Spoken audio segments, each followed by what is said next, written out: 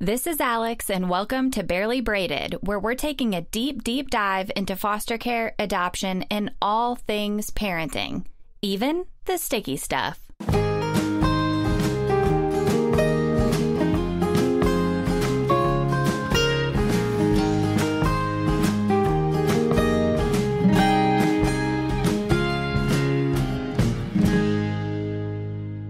It is episode 19, and the timing of this episode is actually really ironic because today I get to talk to somebody who has very useful information, but information that I was specifically seeking out literally the day before we started talking on Instagram. So for those of you who have been following our story, I currently have the most beautiful and adorable little 8-month-old African-American foster daughter. Her name is Ari, and I had absolutely no experience in how to take care of her hair properly. And of course, I tried to do a ton of research, but I quickly realized that it was difficult to find the answers to the specific questions that I had, especially because she's so young, she's just a baby. And so when I would ask in groups or forums, everybody told me something different. I was always getting different answers. So luckily for me, Kanisha with a company called Tutus Tennis Shoes reached out and told me her story at exactly the right time. It was just what I needed. So today I feel so very fortunate to have her with us because my questions for her actually began before we were even able to digitally meet.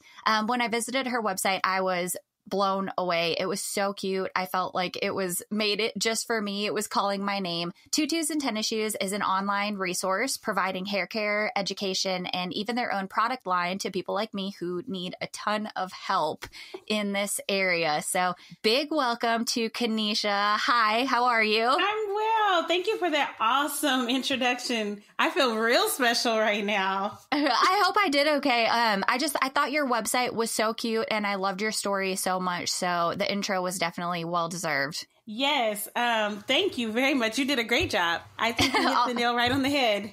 Awesome. Cool. Well, if you don't mind, we'll jump right in. Tell us a little bit about your background in cosmetology. All right.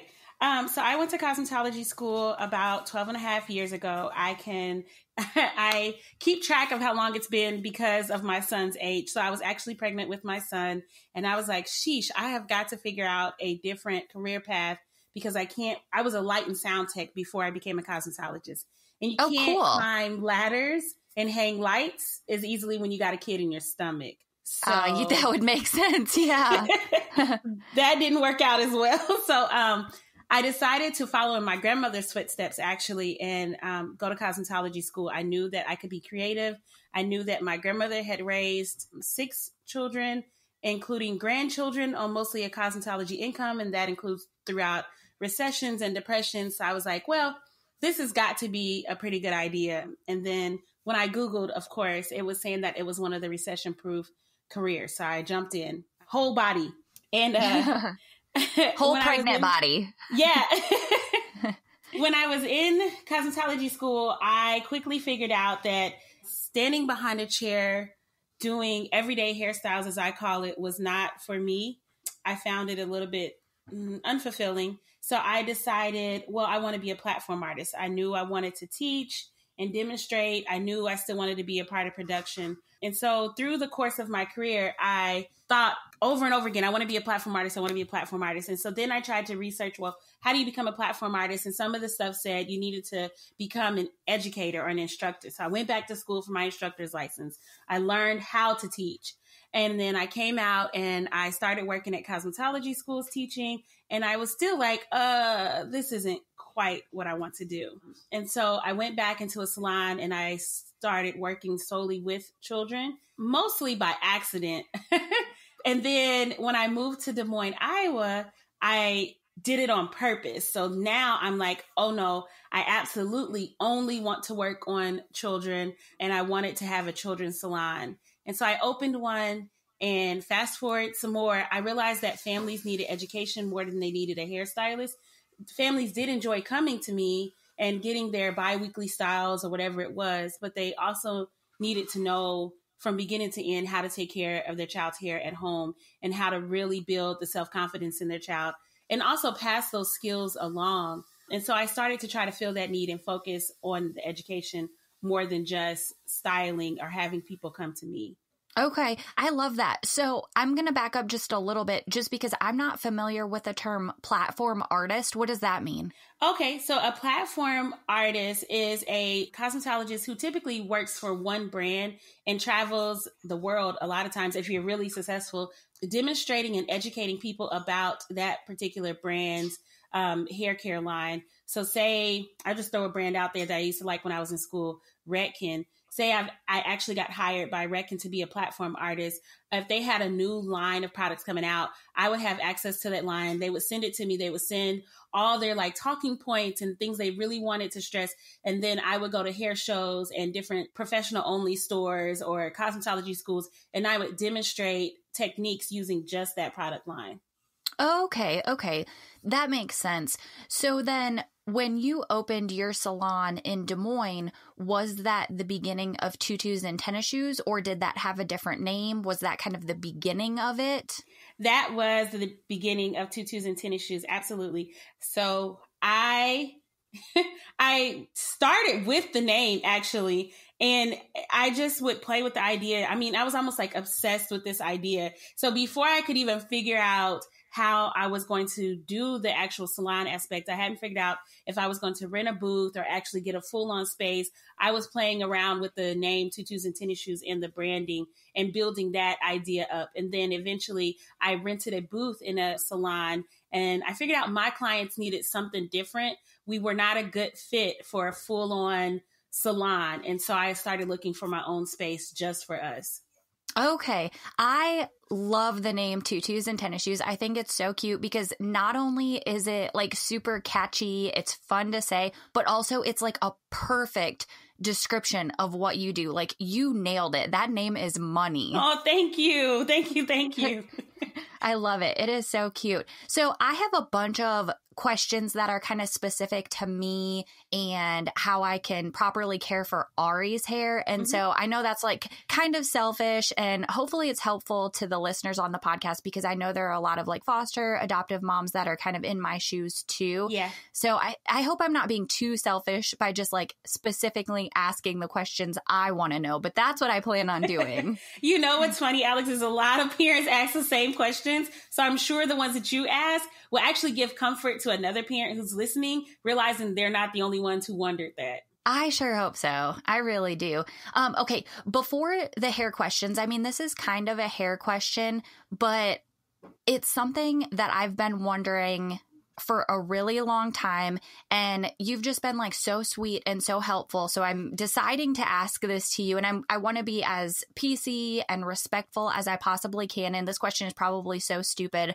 I'm definitely fearing judgment, but I'm just going to throw it out there and ask. Let's say I am taking Ari in somewhere and I'm wanting to describe her hair, wanting to describe her. Is it most respectful to refer to her as a Black child or an African American child, or does it even matter? So I actually see this conversation a lot in a lot of the forums. Okay. And I think the answer will vary. For me, Black is appropriate and it's not offensive. And Black is appropriate because it encompasses the full diaspora of African descendants. Because if you are of color, I mean, we can be really technical and say that all people are from Africa because, the oldest person, whatever, was found in Africa, all that good stuff. But if you are of color, your lineage leads back to Africa. So whether you're in the Caribbean or you're in Australia, more than likely your lineage, if you go all the way back, is African. So Black encompasses all that and kind of links us all together versus dividing us up by African American, Afro-Latina, Afro-Caribbean, or however, you want to say it. However, I will say that I guess the term African American is a little bit more accepted because it's like on all the forms. Okay. But that's not quite true either because a lot of the forms say Black also. Yeah. So I think sometimes with white families or white people in general, they feel like Black have a negative connotation. And in my opinion, it doesn't. Yeah. I mean, that's kind of my struggle is I don't know what's correct. And sometimes it's kind of embarrassing to ask, but really, I mean, I'm just trying to be respectful. I'm trying to get out as much helpful information as possible. And I'm just trying to figure out the best way to do it. So that's as deep as it's going to go. I really appreciate your like honest and really, really helpful answer. But let's talk about hair. Okay.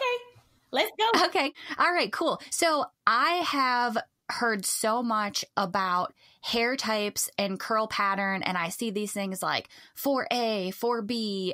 What does that mean? Yeah, so it's a fairly new way to classify or to describe mostly black hair. If you look at one of those charts, it does go all the way to straight, but most people who are using that chart they're describing black hair. So like a 3B would kind of be a loose curl, kind of wavy. A 4C would be the tightest curl. Now, when I'm teaching, I do think it's important to kind of have that in the back of your mind, but I don't think it's the beginning and the end all, because one, everybody's head has multiple curl patterns in their head.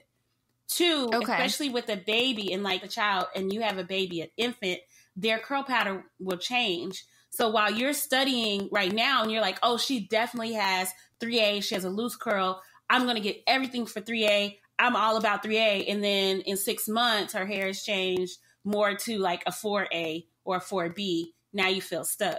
Okay, that makes sense. And I did notice when she was first born, her hair was very fine and it was straight, and now it's much more curly. So is it typical for as a child gets older for their hair to become more curly, or does it could go either way? It could get more straight too. So it could actually do either one. When they are fresh out of the womb, their hair has been coated in moisture. You know, it still has...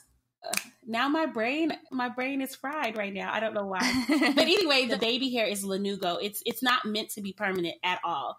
It's just like the hair on their skin. A lot of times babies will come out very furry. They have a lot of hair on their face, and then that will all shed. It's the same thing on top of their head. So that hair is not meant to stay. It's not permanent. And then the actual curl pattern is defined by the shape of the follicle. So the hole in their scalp, the little bitty tiny hole, the pore basically that the hair strand is growing out of, determines the curl pattern of the hair. And that will mature as they mature. Okay. That makes sense. Another phrase that I see quite often and I don't really understand is natural hair. What does natural hair mean? So natural hair is another one of those things that if you're in a natural hair group, especially within Black women, they'll kind of debate it. But natural hair, you're supposed to be talking about just the hair that grows out of your scalp as it is. So you're not talking about hair that you have applied a relaxer or a texturizer to. Typically, if you're talking about natural hair care, you're not including the extensions.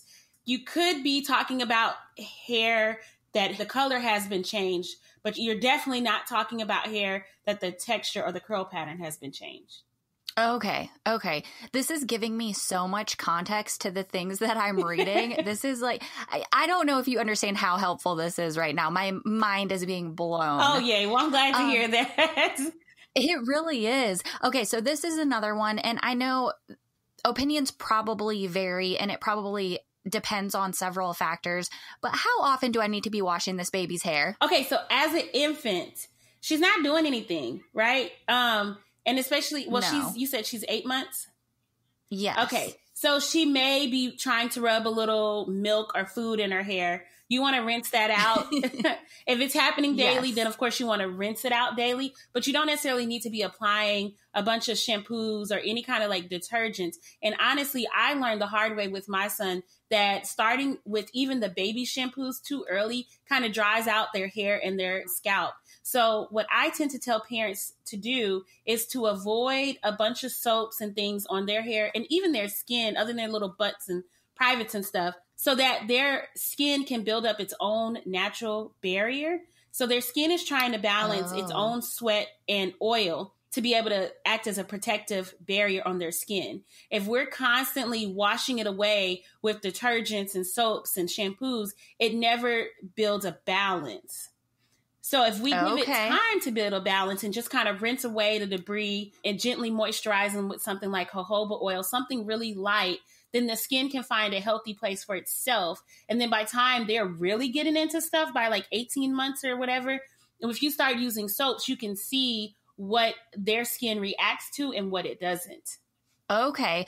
So if I'm washing her hair like once a week, once every 2 weeks, is that appropriate? Yeah, it's pretty much appropriate. And again, with her age, I would push it to like every 2 weeks because she's not super sweaty. She hopefully isn't getting like poop in her hair. She's not able to put dirt in her hair yet. Most she's doing is getting a little bit of food. And a lot of times the food they're eating actually has some conditioning, properties. Oh my goodness. So that is so funny.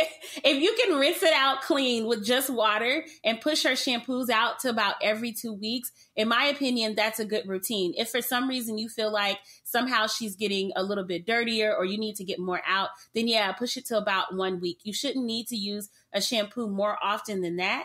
And when you're choosing shampoos, go with a very natural line. I don't even recommend Johnson & Johnson because yes, they say it's tear-free and all that, but it's pretty chemical heavy. And a lot of the reasons that it can be tear-free in quotations is because there are chemicals that help reduce your irritation to the other chemicals. So if you go with a more natural line, it won't necessarily be tear-free, but at least it will be less irritating to the skin. Does that make sense? Okay. So you will. Yeah, it does. If you go with a different line of soap, say you had been using Johnson & Johnson and, every once in a while she got a little bubble in her eye and she didn't react at all. And then you switch to a natural one. I cannot guarantee that she won't react because it won't have those chemicals to get rid of that irritation in her eye. Okay. So a 2-part question then.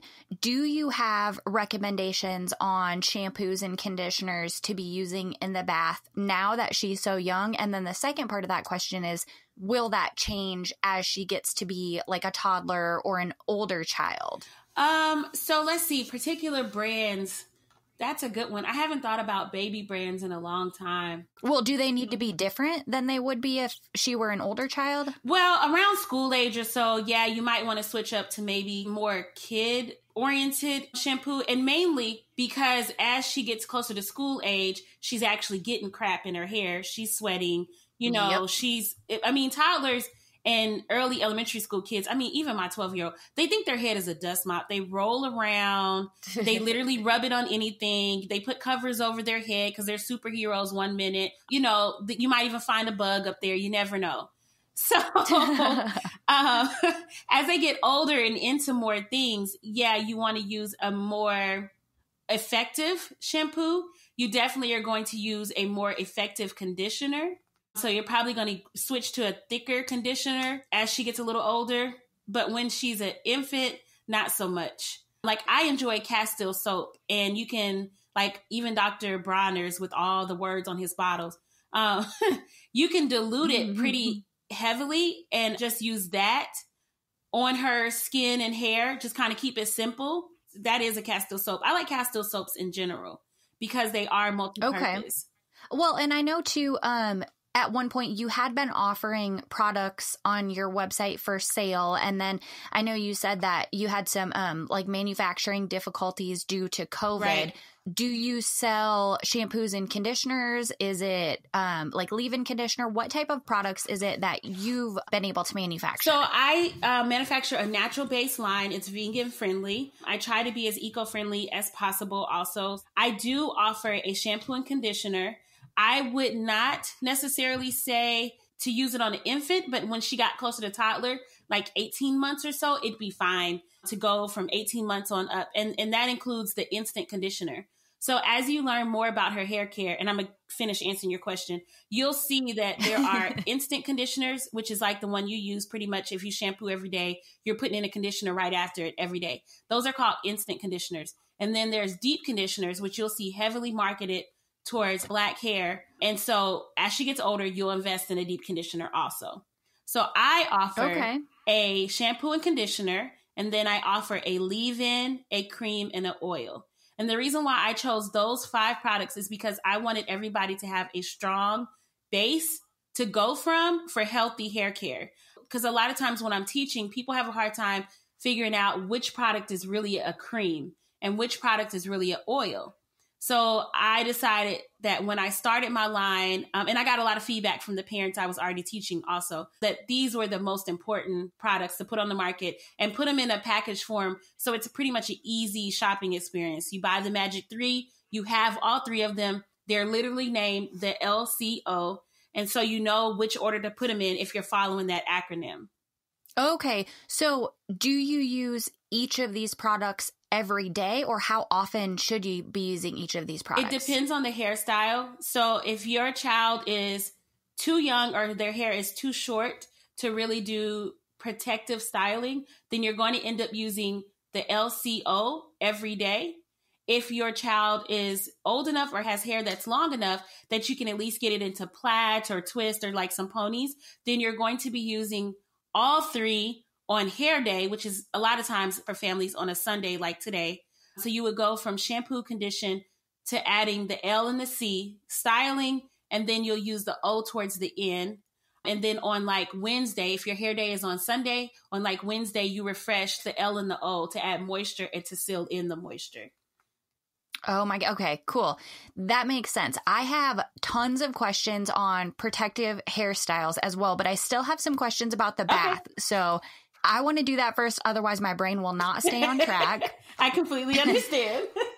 So another thing I had read, and I don't know if this is true or not, but it is that I should only be combing her hair and detangling when she's in the bath with wet hair and with conditioner on her hair. Is that accurate? So yes and yes, basically. Hair is a fiber, and hair is more resilient and has more bounce back when it is wet.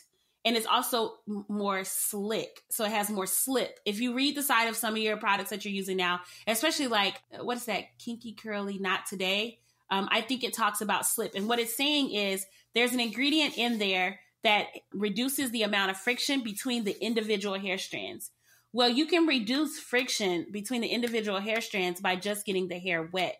Then if you want to apply a conditioner, that adds even more slip. She's young. Her hair probably is still fine and has very low porosity, which means it's a lot shinier. The cuticles are laying really close to each other. They won't catch each other like Velcro. As she gets older, if her hair begins to have a tighter curl pattern, her cuticles will stand out from the strand a little bit more because they're standing out to allow that flex in the curl. And then they'll catch each other. So you want to add slip to reduce that friction so you can glide a comb through, or so you can pull the knots apart with your fingers. Okay. See, and now I'm thinking back to all those like shampoo and conditioner commercials that I've seen on TV where they do like a microscopic view of a piece of hair and then you can see all the cuticles. And I'm feeling like that is so helpful. Now it's all coming together. Yes. So do you have a recommendation for a detangling comb? So I sell one. I call it what do I call it? Oh, geez. I call it the Crown Care detangling comb. I'm pretty sure that's what I call it. But either way, to start off with a detangling comb, you want to start off with a wider tooth comb or like a wet brush. And I say wet brush in particular, not the off brands, because a lot of times the little nodules on the tips of the brushes, if it's a cheaper, lower end brush, those won't be sealed to the bristle and they'll catch and rip out hair. So I really like the brushes and the combs that have more space and or the bristles or teeth are able to flex. And so they're not ripping the hair out. So like my brush, the bristles are able to flex. The whole back of the brush opens up like it flexes right to left. And then when you get ready to style, so this is a part that I notice a lot of white parents who've adopted Black kids miss. When you get ready to style, you have to detangle completely. So you can't just go from that wide tooth comb detangle or that finger detangle and then try to throw a braid in, because there's like a bunch of knots and curls that have not been taken care of. And when you put that braid in, that's when you get that messy looking twister braid. And you're like, why is it still frizzy? Or why does her hair look matted? Because it is. You got to fully detangle with a smaller comb. So you're going to start off with your wider one or like your wet brush or something like that. And then when you get ready to style, say putting in a braid, you go in with a finer rat tail. I usually use a rat tail comb. Okay. Okay. See, we were using just the little comb that came home from the hospital with her. And it has very, like what are they called? The bristles. The bristles are very close together. And it's gotten more and more difficult to detangle. And then, of course, my son lost the little comb. So I've been using a wide tooth pick comb instead. And it sounds like my best bet is to do one after the other. Do the pick comb first and then the smaller bristle So I guess comb. I should be asking you, how long is Ari's hair? Well, okay. So that's the other crazy thing. I would say if it's like pulled out and uncoiled, it's probably 6 or 7 inches long. So, I mean, I guess I don't know if that's considered long or short or if her hair grows quickly or not. But yeah, I would say like 6 or 7 inches long. And I feel like it's growing very quickly. Every time I bathe her and detangle her hair, I feel like it's just grown so much. It probably is. She's a little baby. So yeah, the hair grows a lot faster for most infants. The hair grows a lot faster than say, I'm 30. So like, you know, the hair has different growth speeds. And so for her, hers may be growing fairly fast, especially if she's getting a nice balanced diet. That's another thing parents will want to know about how they can make their child's hair grow. And honestly, hair grows about 1/2 inch per month, but it varies because of diet and age and like lifestyle. So for her, because she's an infant and she's getting a healthy diet, hers is probably flourishing. It's just doing the most right now. And that's awesome. But at 6 to 7 inches, you should, and I'm looking at one of your pictures on Instagram, I think it's from April 12th.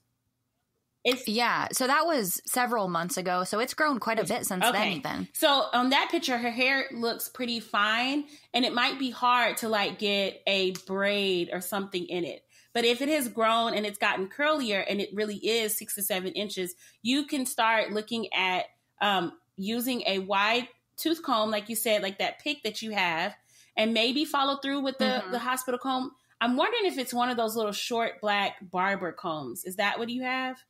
No, it's like cream colored and it does have like a little handle on it, but I would say the bristles are about the same closeness together as one of those like little black barber combs. Okay, that one might actually be almost too fine.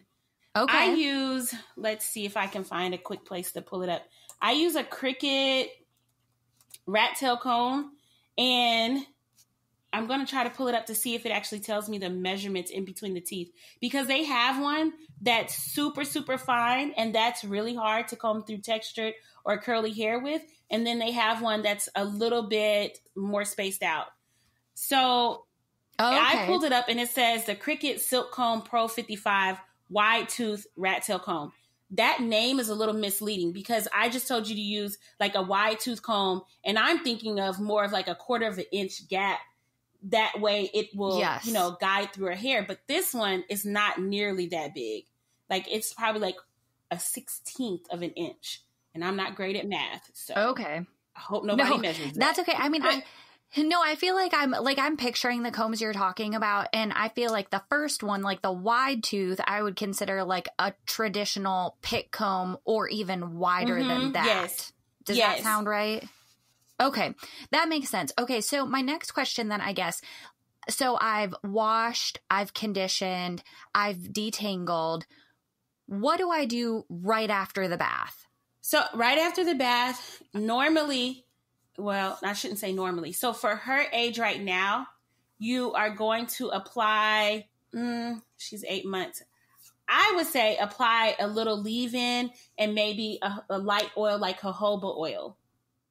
Okay. See, I have not seen jojoba oil at the store. I haven't specifically looked for it, but I mean, can I get it at like the grocery store or Target or Walmart? I mean, is it easy to come by? So in Target, it should be almost in the area where you're buying your more organic soaps and skincare. It comes in a little pump bottle. It's like a little brown glass bottle with a little pump on it, like for a serum.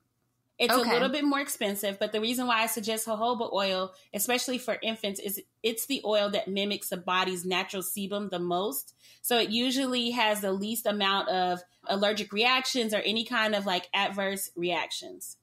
Okay. So as soon as your products are back available on your website, I'm definitely going that route. Okay. I appreciate it. in the meantime, well, because you're like, it sounds like you have a system that's very easy to follow, and I'm so on board for that. But in the meantime, so let's say I'm washing her hair every week and a half or 2 weeks. Now, how often in between should I do jojoba oil, or should I like do another leave-in conditioner? What do I do in between the baths then? So her hair is mostly free. Like, you're not putting it in any braids or anything right now. So you're going to need to apply a little leave-in and a little oil daily. Okay. Every single day. Got it. And especially pay attention to the back of her head, because she's going to rub it on the high chair, the car seat, anything that she's sitting on. And a lot of times you'll notice balding around those areas. It's completely normal. But the more you keep it moisturized, the less she'll be able to rub it out to a certain extent. When the hair is moisturized, it has a little bit more slip. Like I said, it has more elasticity, so it doesn't cause as much damage. Not to say that you'll avoid the baldness altogether, but you may be able to salvage some of it. Okay. Yeah, she definitely has like a lot of bald spots in the back of her head, and we have been trying to keep that area very well moisturized. And then I know we'll get like stains on her crib sheets and on her high chair and in her car seat. Is there any way to get that stuff out? Am I asking the wrong person? I don't know. No, not necessarily asking the wrong person. So yeah, because it's a lot of oil-based products typically for our hair. So one way to break it down is to use a little bit of Dawn dish detergent. So for instance, I just keep a bottle of Dawn in my laundry area. I use it on the neck of certain shirts where I see I might have gotten too much. And I use shea butter on my skin anyway. And so if I have gotten too much shea butter on my skin and it rubs off on a shirt, well, then I'll treat that shirt or whatever with Dawn dish detergent right there at the washing machine before I throw it in the wash. So that's one way to get the stuff out. You might be applying a little too much, and I'm kind of almost scared to say that, because typically it's the opposite. Like usually with white parents, I'm teaching them to apply more, because with straight hair, you're not used to applying a bunch of products. So right. Okay, that makes sense. And it helps the suggestion of the Dawn as well, because I probably wouldn't have thought of that. And I feel like I've been like washing her crib sheets, or I'll wash the fabric on her car seat, and I just do it with like regular laundry soap, and it doesn't come up. So I'm trying the Dawn. I'll try that next. I know we talked about this a little bit earlier, but let's get into like the hairstyles. What's a protective hairstyle? What does that mean? So a protective hairstyle is literally a style that goes in that is meant to stay anywhere between a couple of days to a couple of weeks to a couple of months. And in that amount of time, it's protecting the hair from frequent manipulation, from breakage, and from loss of moisture. The most protective styles have the ends tucked in or in some kind of casing. With little girls, a lot of times that's beads. Yes. With adult women, Black women, a lot of times that looks like the ends are in buns or they're covered in extensions somehow. Okay. Okay. So at what age should she be before I start thinking about doing that? Or does her hair just need to be a certain length and the age doesn't matter? Yeah, it's more of a length than an age. And actually right now, you should be practicing hair time with her. So she is used to sitting and allowing someone to touch her hair and manipulate her hair a little bit. Oh, yeah. So that way you don't have such a defiant toddler on your hands when her hair is truly long enough and needs to be in some style. The other thing, again, like I was saying, toddlers and kids are a human dust mop. So if she has already gotten used to sitting and started building up some patience and building up tolerance of somebody touching her hair, combing through her hair, by the time she's 18 months to 2 and you need to put braids in because she's rubbing her head on everything and you don't want to comb it out every 30 minutes, you don't have a little person fighting with you as much. Oh, I love that. That is great advice. Okay, so you're thinking about 18 months or 2, maybe the age where you start doing the protective hairstyles. At that age, how long is their hair? Like in inches? I don't know if this is a good question or if you would know this, but how long would their hair be at that point? So that varies a lot. I have friends who have children that, were 2 and they barely had any hair. What they rubbed out as an infant hadn't grown back yet. And then I have other friends by 2, their hair was past their shoulders. So that really varies. And as long as you have started the healthy routine and she's getting a healthy diet, what her hair does at that age is completely normal for her. So if her hair is long enough to put in little ponytails, then you want to start that. So you'll see a lot of babies with little puffs. They don't need to be super tight because then you'll pull her hair out of her scalp. And they don't need to be necessarily perfect. So they're going to frizz up some. Her curls are going to come out a little. But you start building the routine of doing little puffs and having a little bit of tension. Then by the time she gets old enough or her hair is long enough, when you put a braid in it, it won't feel as abnormal to her. If you're doing a regular, what's called a box braid or a plait, she shouldn't feel a lot of tension anyway. But sometimes children who have never really had their hair done until they're 2 or 3, they pick at it because it's something new. Okay. So her hair is definitely long enough for little ponytails or little puffs. Should I be doing that right now? Should I be doing it every day? Yeah, you do want to start putting in puffs. And when you put them in, typically you're going to use very small rubber bands. Don't try to pull those out. Just snip them out with like a nail clipper or a seam ripper. And that way they won't break her hair. So, oh my goodness, this is so helpful. You do want to start playing with styles every day or every couple of days to get her, again, building that routine and getting her used to it. Also, when you put her hair in styles, puffs are not as protective, clearly, but you'll notice that where you gathered the hair together to put the rubber band on it, the moisture from the product will have stayed. And over time, you're trying to have more of that. So if you can get a little braid in it, guess what? That braid is going to hold on to more moisture than that puff did. It's just building on top of each other, building your skills and building your techniques on top of each other for more benefits. So I'm a little intimidated, especially by the more complicated hairstyles. Is it something that parents typically learn to do, or do they usually take their kids to somebody who's more experienced? So it's a mixture of both. And I'm a hairstylist and I love when y'all come to me because that makes money. But yes, if you don't learn it at home, you can't teach it to her. And then she won't know how to do it herself when she gets to be a teenager, an adult, or even when she has kids.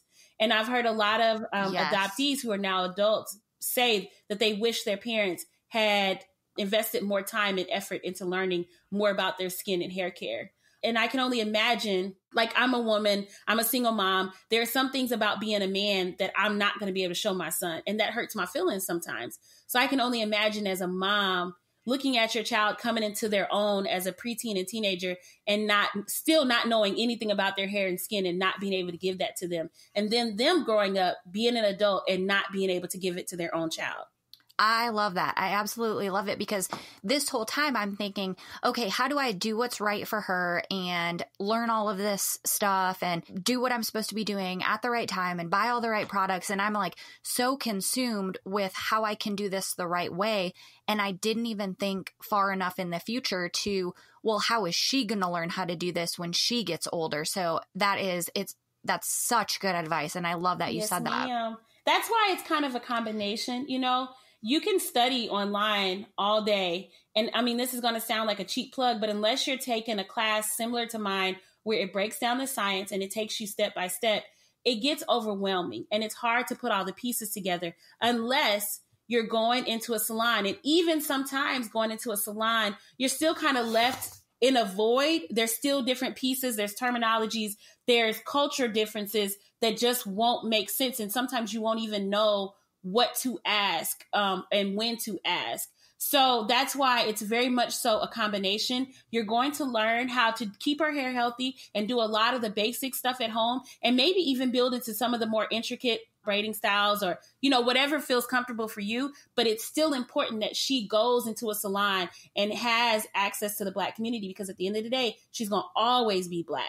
And so there's going to be conversations that she picks up on. There's going to be little techniques that she may see in passing. There's going to be self-affirming things that happen in the salon that you'll never be able to duplicate at home, because there's nobody else Black in the household. Even if you got another Black child, you know, there's no aunties and cousins and sisters and people to kind of lead the way for her in that aspect.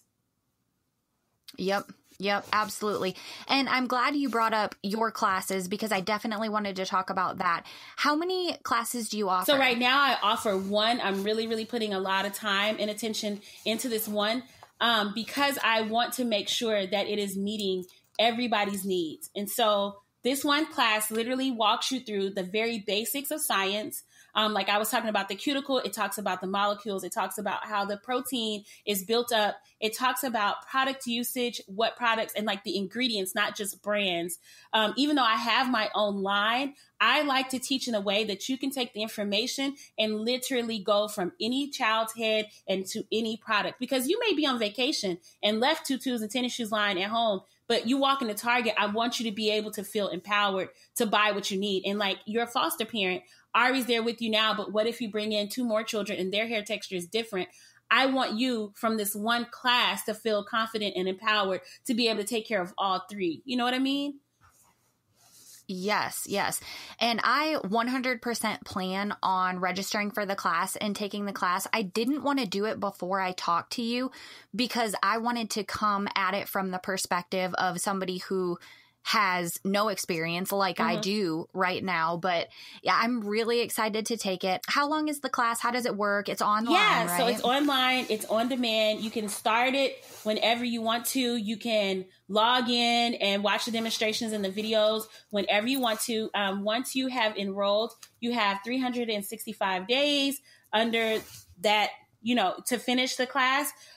You also, at the end of the class, you'll get a 101 video chat with me. It's a part of the price. And then you also get 3 months in the support group right after the class. So once you finish, you get to the end, there's a survey. It includes the link. You click the link and now you're part of the support group. Because what I realized with anything that you're trying to learn, especially something like a life skill, you have got to practice it. And it's not fun to get a lesson and then just get dropped off into the abyss and, you not have further support or cheering or even direction. And so people will post, a picture and be like, this is my first time trying cornrows.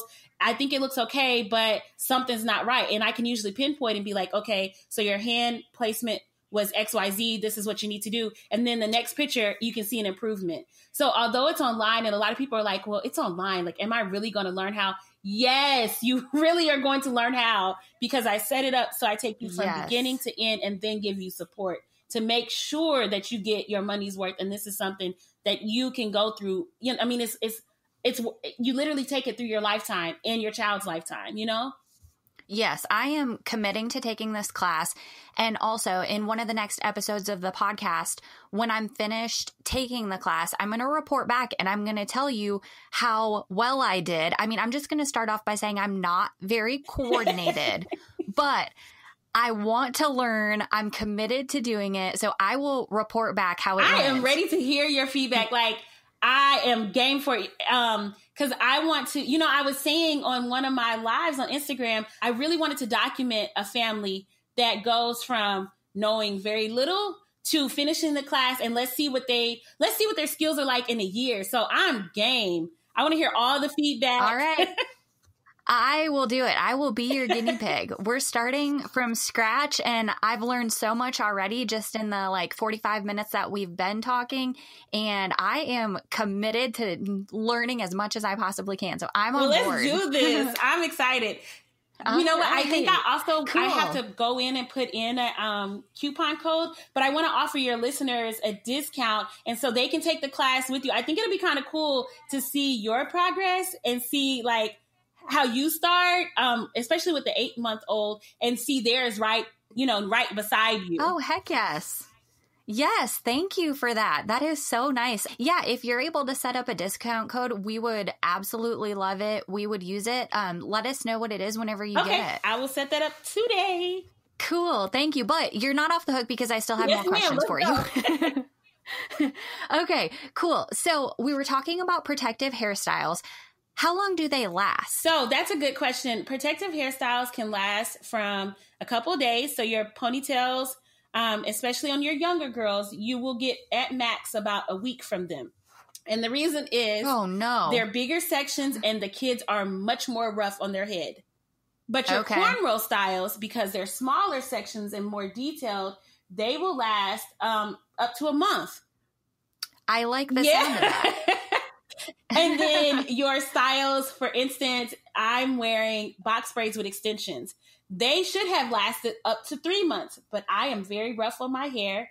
I am a hypocrite and don't tie it up every night. And I go swimming and jump in lakes and all kind of stuff. So at a month, I'm literally taking them down. So that kind of actually gives you a good idea of what to expect. It not only goes from the age range, but also the lifestyle plays a part into how long you can expect your hairstyles to last. Okay, so tell me a little bit about that, the lifestyle while you have a protective hairstyle in, as far as like washing your hair. And you also talked about if you're swimming or jumping in a lake, how does that work? I mean, you can do all of those things. How do you do it differently? Right. So when you have a little one with ponytails, expect, like, say you're going to the beach. So let's fast forward with Ari. She is 2.5. Her hair is maybe past her ears. You've gotten some ponytails in. You're going to the beach. You're probably going to end up having to take that hairstyle down to get all the sand out that day. But if you're... Oh.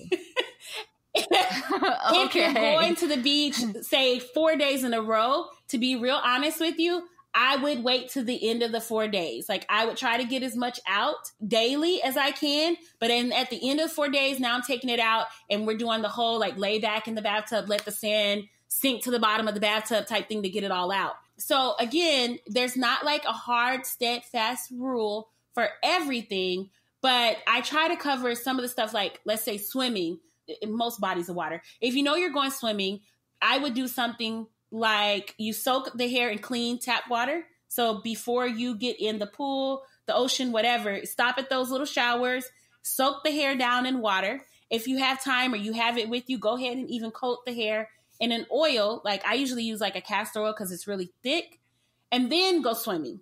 The reason being is hair, again, is a fiber. If you've already saturated in clean water, it can't soak up the chlorine water or the ocean water or these other types of water that will cause some damage and dryness to the hair. Now you come out of swimming. If you're not going swimming anymore that week or whatever, now it's shampoo day. If you are going swimming again the next day, then you're going to rinse as much as possible out. And then you're going to L and O while it's still in the style. Got it. Okay. This is so helpful. So then at bedtime, should I be putting her hair in a bonnet, or when do I do that? Absolutely. So right now she's still really young. It's just going to build routine, but it's not going to stay on. So at 8 months, I kind of wouldn't worry about it till about like 14 months, where she has a little bit more memory. Okay. So you're putting a bonnet on, and try to get one that fits. Like, I like slap caps. Those are... What did you call it? They're called slap caps. They're satin-lined caps. And I'm looking up... Like slap? Like I slap someone? Slap cat?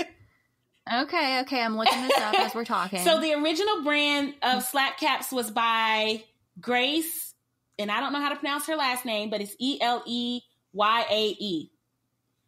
The reason I like those caps is because it's not a hard elastic.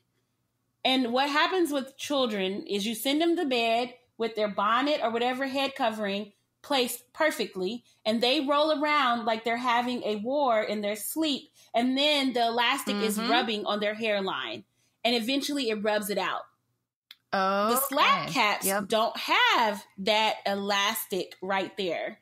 The whole cap on the outside is knit, and then the inside is satin, and it fits kind of snug, so it stays on. So I think they have an infant-sized one. Yeah, I'm looking at the adult one right now on Amazon.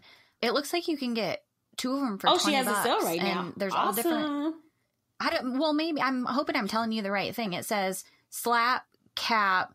I don't know. I might not be looking at the right brand, but I'm thinking you could probably get these on Amazon or maybe just from her website. Yeah, so I'm on her website right now, and she does have a buy one, get one sale going on. But I'm looking to see what sizes she has now. Okay.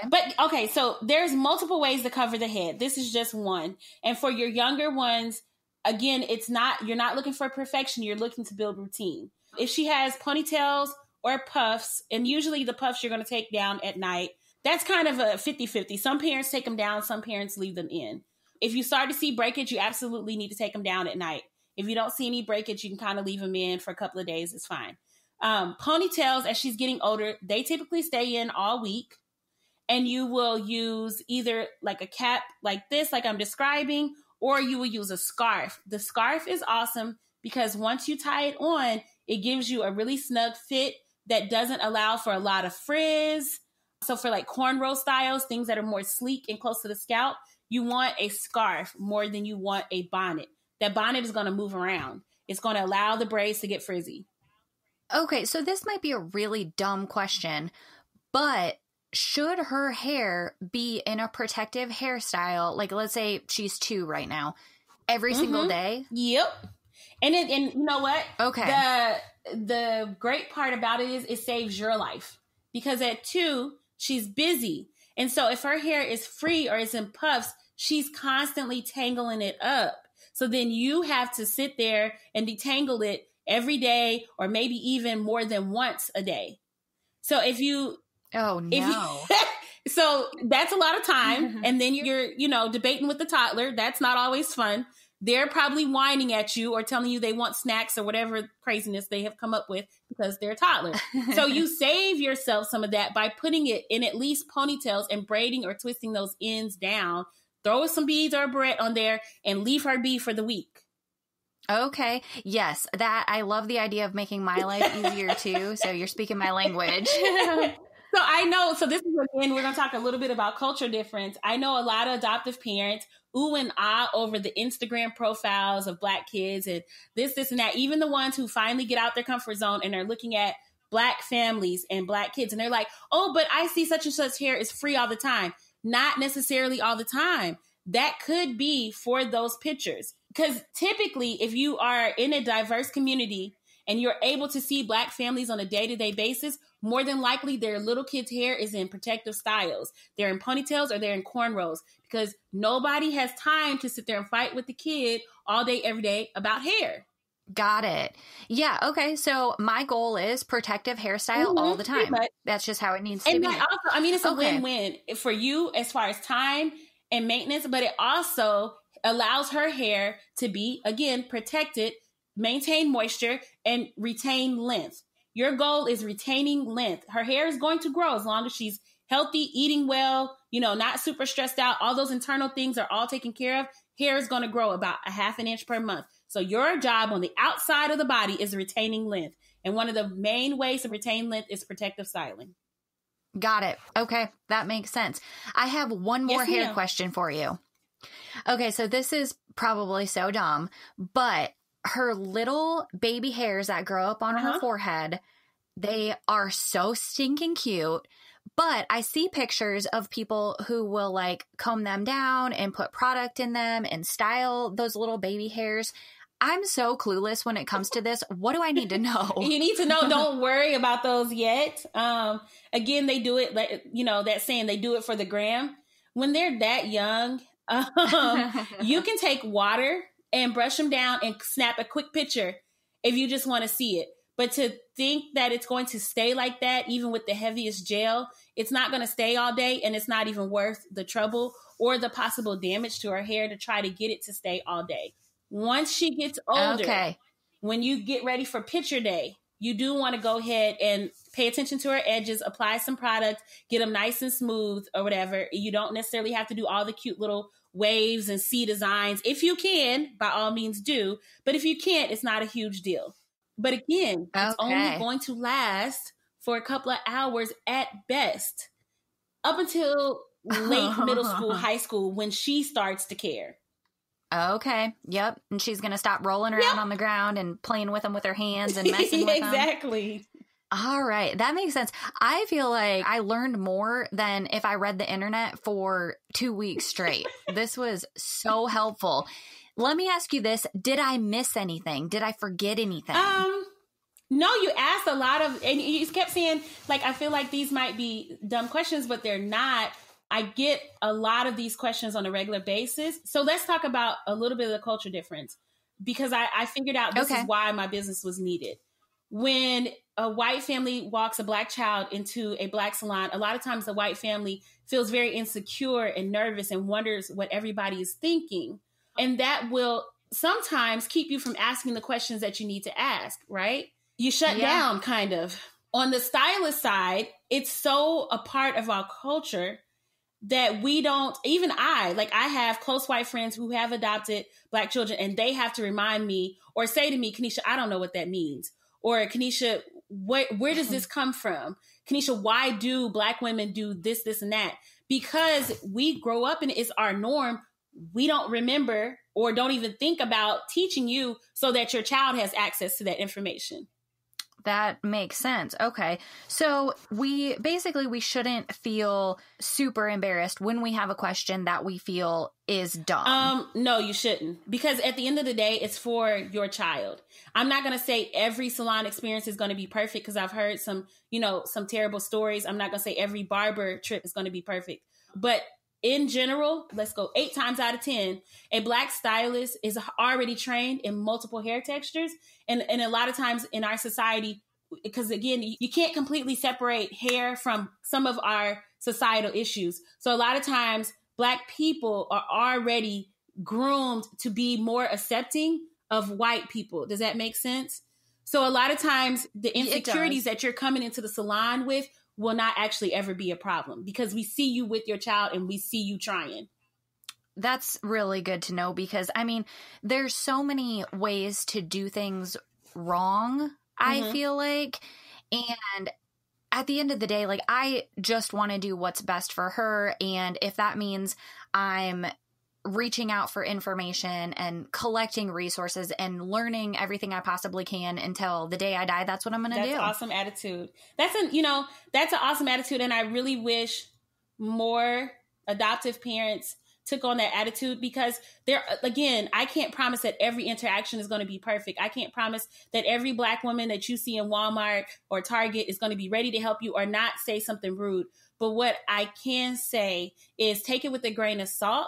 You might have to grow a little bit thicker skin because at the end of the day, you need to, or your child will appreciate you doing that for them. Even if they don't recognize it until they're, off in college, it takes that to really get them to a place where they can be confident and comfortable and empowered in their own skin and hair in our society. Yeah. Well, and on the other side of things too, I mean, I can't guarantee that every white parent that's raising Black children will care as much as I'm trying to preserve their culture and properly care for their hair and do all the things that are involved to keep her connected.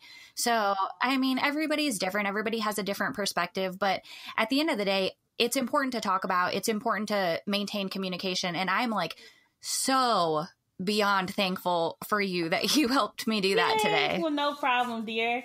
I'm really excited about this. I can't wait to hear your feedback, especially after you start taking the class. I'm ready to go. So if my listeners want to contact you after the podcast, if they have stupid questions, how can they find you and how can they sign up for your courses? So the best way is to go to the website, which is tutustennisshoes.com. And there is a tab at the top that says education. You can go down to beauty and science. Got it. To learn more about the actual beauty and science class, the whole... My graphics person told me to stop calling it a webinar, but it's stuck in my head. So to learn more about that class, or you can also go to the tab that says education and you can schedule a 101 video chat with me if you don't feel like you want to go through the whole class right away. The 101 video chat is great to work out specific issues, like say you've been trying to do cornrows or you've been trying to do bantu knots, or, you just have something that you really feel like is very, very specific to your family. That's a great way to get a hold of me and we can go through everything in that time. So those are the two best ways. Also on the website, you can shoot me an email or contact us. Because it's just me, I take a while to get back to everybody's questions, but a lot of times they're kind of the same questions. So if you go ahead to the class, you'll have the answers. I almost can promise you that. Got it. I am signing up today. Well, wait, let me get you the coupon code for you and your listeners. That's okay. What I can do is I can post it in the description of the podcast. And then also what I'm going to do is I'm going to make a post on my Instagram. My Instagram is @BarelyBraidedPodcast.